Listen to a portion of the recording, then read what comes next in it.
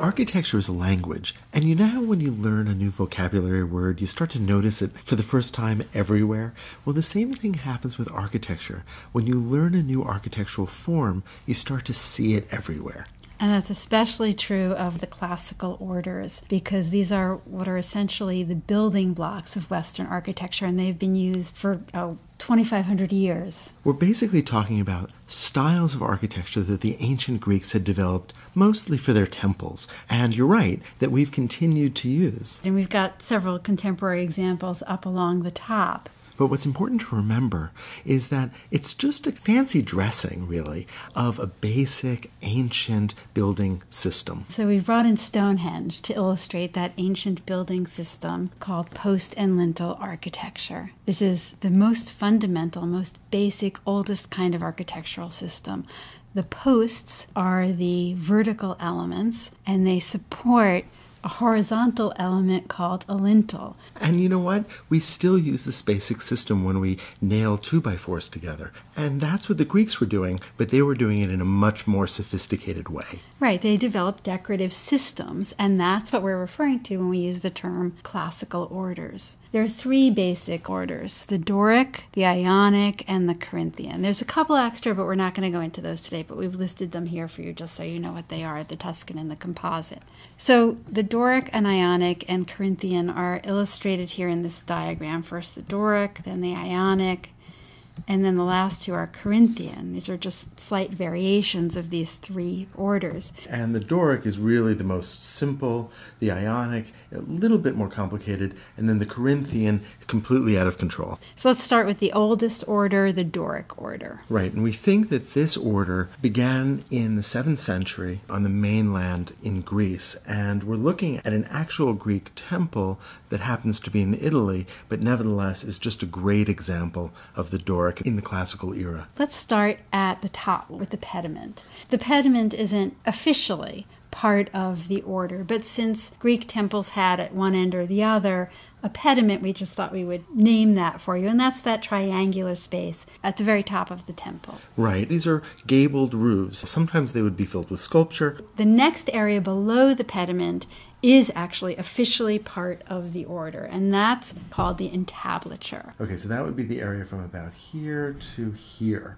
And the top part of the entablature is called the frieze. Okay, so only this part right here is known as the frieze. So in other words, this whole section. Right, and in the Doric order, it is decorated in a very specific way using triglyphs and metopes. Now actually, if you look at the word triglyph, you notice that the prefix is tri. Just like tricycle, it means three, and the suffix glyph means mark, so a triglyph literally means 3 marks, and you can see patterns of 3 marks moving all the way across the frieze. And then in between the triglyphs are spaces that are called metopes. And in ancient Greek architecture, these were often filled with sculpture. Now the triglyphs we don't think are just arbitrary. We think that they probably came from a time when temples were built out of wood, and these would have been the ends of planks that would have functioned as beams in the temple. And they would have, of course, been supported directly over the columns. You'll notice that every other one, at least, is aligned directly over the columns. So as we move down the temple, the next area we come to is the capital. And this is a Doric capital. It's very simple. It's got a flare, and then it's got a simple slab on top. So the Doric is the oldest, the most severe, and was associated, according to the ancient Roman architectural historian Vitruvius, with masculine form. It is broad, it's not tall, and it feels heavy. It does. As we continue to move down, we come to the area that we commonly call the column, but art historians call the shaft. And if you look closely, you can see that it is not entirely plain. There are actually vertical lines that move across the entire surface, known as flutes. Now, in the Doric, a flute is very shallow, and really what it is it's a kind of scallop that's been carved out of the surface. And what fluting does is it creates a nice vertical decorative pattern along the shaft. Now, one of the other defining features of the Doric order is that at the bottom of the shaft, there is no decorative foot. the shaft of the column goes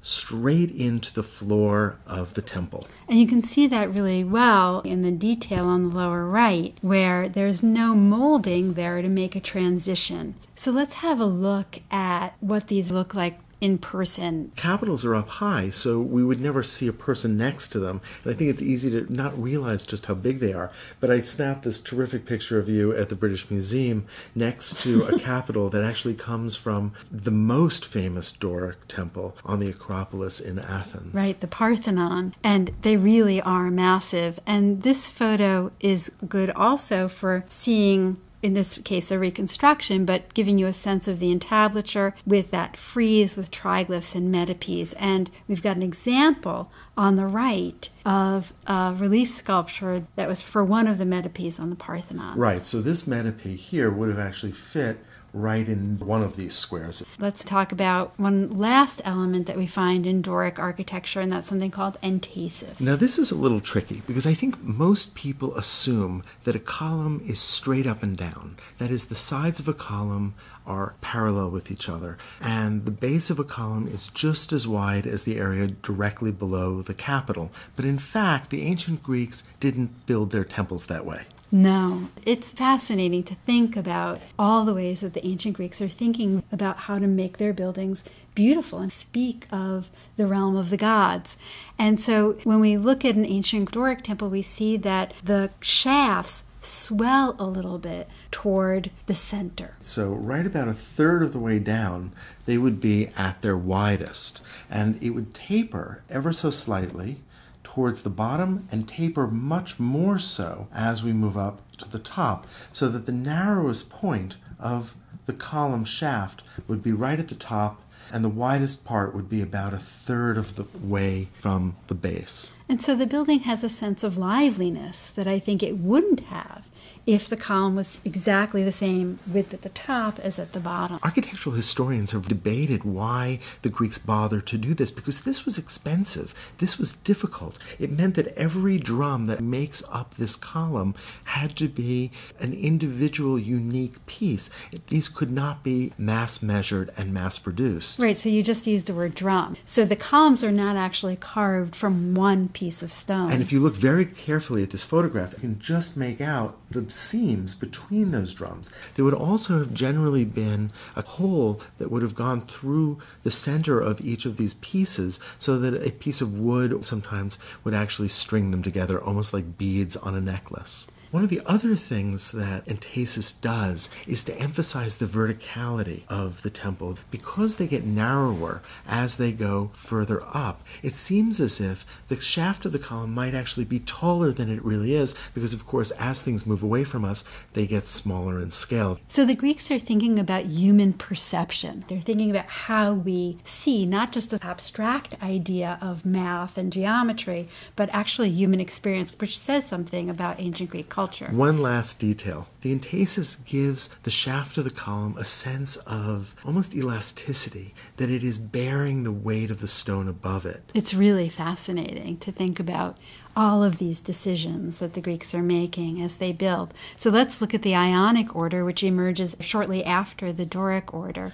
Here's another building on the Acropolis. This is the Erechtheion. This is such a different aesthetic. There's such a sense of delicacy here. There is not that sense of mass, that sense of the muscularity of the buildings that we associate with the Doric.